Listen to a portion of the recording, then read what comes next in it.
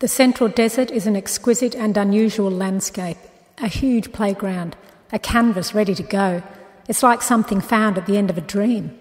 It's not just about the landscape, it's about being in it and seeing it and painting it. The legacy of the Hermannsburg watercolour artists lives on in this Arrernte country, the home of Albert Namatjira. His studio was this landscape. The hills he painted are all around. Albert Namatjira's nephew, the late Wenton Rabuncha, taught me to see the contours of the land with story references.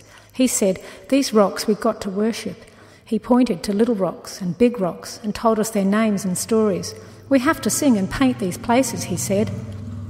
In my mind, these paintings I make are never simply landscapes of captivating sights, but portraits of places. Settling down under a tree on the soft red sand, spreading the paints out and making marks on paper is just about as good as it gets. The trees writhe and dance and the bushes emerge in a sea of blue and yellow and purple flowers. At dawn, the shadows are long and describe all the shapes. In the afternoon, as the sun slips down, an afterglow floods the bush. The near horizon of small hills is tinged now with pink and orange. The land is like poetry. We learn a landscape not just by knowing the name or identity of everything in it, but by watching the relationships of all that occurs in it, like that between the lizard and the rock.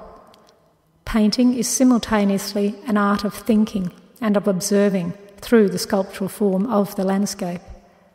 And putting in the hard yards, this is a very good place for that.